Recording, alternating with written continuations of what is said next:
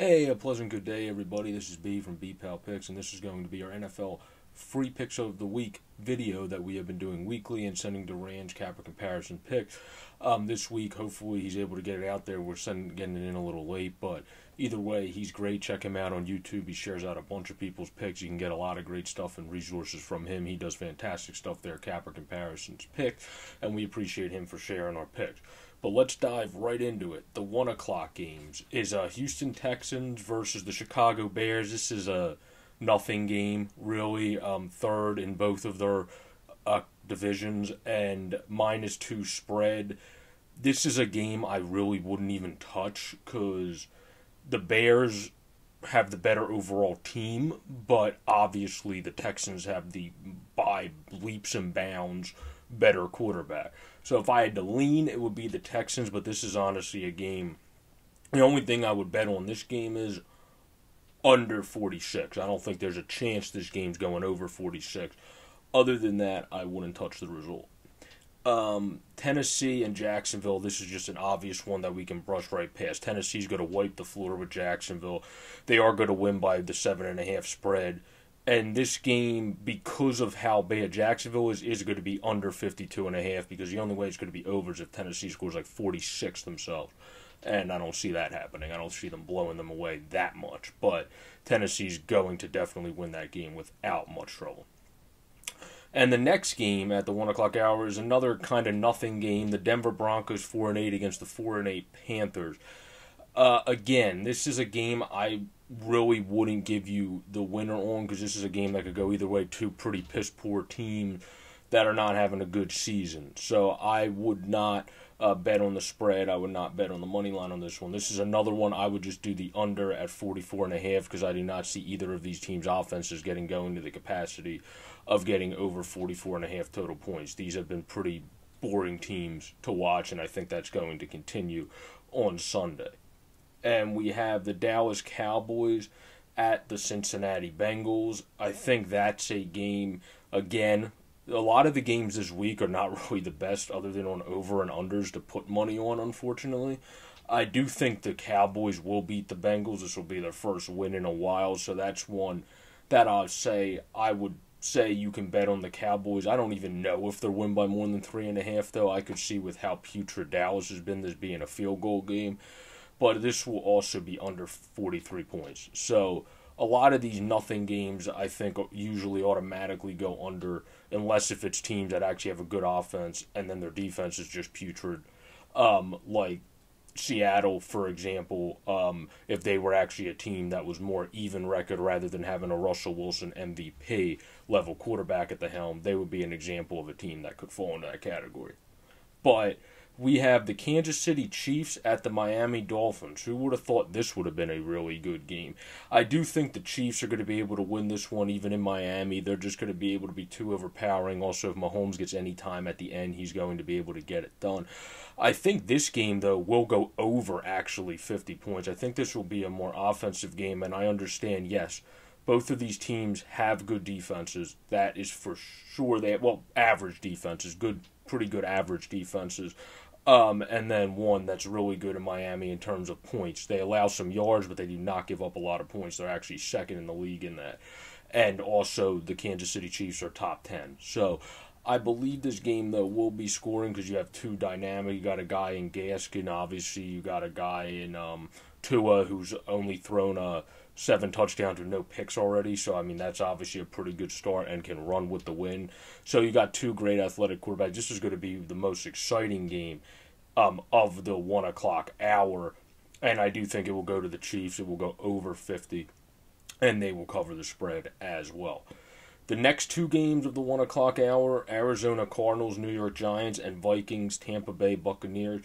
The Cardinals and Giants game, I actually think with how the New York football Giants have been playing recently, it is in New York. I think they're going to be able to continue to carry that along and actually find a way to beat the Cardinals, who all of a sudden, after having a great start, have just been pretty boring recently. They haven't been the same football team. In their last 5, they're 1-4 on a 3-game losing streak, where the Giants are on a 4-game winning streak, and I think the Giants are going to continue to carry that. They will win by more than 2.5. And this game will be over 46 points. That's how I would rank that one. For the last 1 o'clock hour game, Minnesota and Tampa Bay, that is going to go to the Tampa Bay Buccaneers. I don't think they'll cover the 6.5 spread, though. I do think this will be a really close game, the closest game of the 1 o'clock hour, potentially. And it will be under 52.5. So I would take the Tampa Bay money line and the under 52.5. I don't think they actually are going to cover that 6.5 spread. I think that game could be a field goal, 4.5 point game, what have you. I just don't see them winning by that much in that game. I see that being a close game. The Vikings have been a team, after a slow start, have been 4-1 in their last 5 and actually have been rebounding. So I don't think that is going to be an easy game for Tampa by any stretch. Now, we have 4:05 games. Let's just get this one out of the way right away. New York Jets are going to go to 0-13 as Seattle is going to beat them at home. I think they might even cover the 14 spread, but that's a risky thing. If you want to put it in, put it in. If not, then don't, because I'm not going to put my stamp on that, but that's something that they could potentially do. And that game will be over 47.5 because Seattle offense is probably going to potentially score 35 or more themselves. And now we can move on to the better games of the 4 o'clock hour. We have Indianapolis at Las Vegas Raiders. I believe this game is actually going to be the Raiders being able to win and actually kind of get going fully. Again, they're 3-2 in their last 5. Try to have a good closeout in their last couple games. I think they will win by more than 3 points. In terms of the over-under for this game, this is one I wouldn't go on because I've been looking back and forth myself, so I'm not going to put a stamp on which one it is. You can put that in as a play if you so choose yourself. Green Bay and Detroit. This is, of course, a rival, but not really a game. Green Bay is going to be able to beat Detroit, even in Detroit. I don't know if they'll cover an 8-point spread in Detroit, but they'll definitely be able to beat them, and this game will go under 55 points. Now we have the Atlanta Falcons and LA Chargers. This is going to be a game, obviously, between, again, this is another kind of one of the nothing games of the 4 o'clock hour. I think the Chargers actually will be able to win this game. I just feel like they're actually going to be able to finally beat a team. They finally have a good matchup to be able to go up against another team that's really not overly exciting, has their weeks, has a very exciting quarterback in Justin Herbert, obviously, over at LA. And then Atlanta has an experienced, wise one in Matt Ryan. But both of these teams just have their weeks. And I think, for whatever reason, I just personally believe this is going to be the Chargers' week at home, and they'll get their 4th win to go 4-9, and then they'll move the Falcons to 4-9, and they will cover a 1.5 spread winning that game. I would stay away from the over-under in a game like that, though. Washington football team and 49ers. That is in San Francisco. This is a big game for Washington. And I think, even though it's in San Francisco, Washington's been a very solid team recently. San Francisco's been 1-4 in their last 5.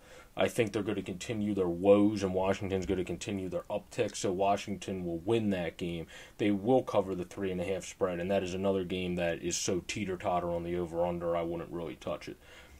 Now, we have, as the last game of the 4:25 hours, the New Orleans Saints at the Philadelphia Eagles. Of course, as you can see in the background, the Eagles are my team, but they're not going to win this game. They're gonna struggle again. I think Jalen Hurts might have a decent athletic outing, look really good. He's going to run, have probably, I think, personally 170 or more passing yards, and have a good game manager's game, because you're not going to be able to get him going in his first start against the Saints defense. It's a really tough team to put in a guy in his first NFL start, but I do think he will play decent, just not great, and that's no fault to him. It's just you're playing one of the best defenses, and that's going to get the Saints over the hump, make them win by more than 7 points, and I think this game will go over the 43.5. And now we have Monday Night Football, which is the Baltimore Ravens at the Cleveland Browns. We'll go back to the Sunday Night Football because that's a really good game I want to talk about. They're 9-3 Cleveland against 7-5 Baltimore, who has not been as good recently. Cleveland, if Baker Mayfield plays like he did last week, is going to continue to ascend, and not look back. So I think that is what's going to happen. They will win by more than 2.5, and they will go over 47 points in that game. That's two good offenses, especially the Ravens' offense is very creative when they can get going, and I think this is a game, Baker going up against Lamar, we're actually going to see some offense in this game on Monday Night Football. Now we can go back to the Sunday Night Football game, which is Pittsburgh Steelers at Buffalo Bills. The Steelers, of course, got their first loss. The Bills are 9-3. Both of these teams are, of course, first in their division.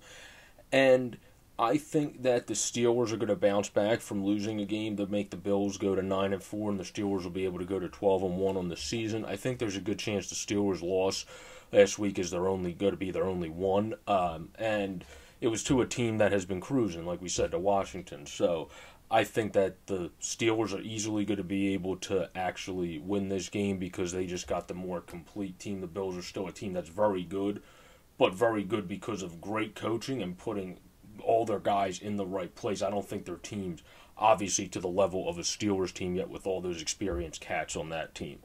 But that is going to be a win for the Steelers. I cover the 2-point spread and the total 47.5. I think that will go over. So this has been the NFL Free Picks of the Week for BPOW Picks. Have a great, safe, and pleasant week, everybody. Peace out.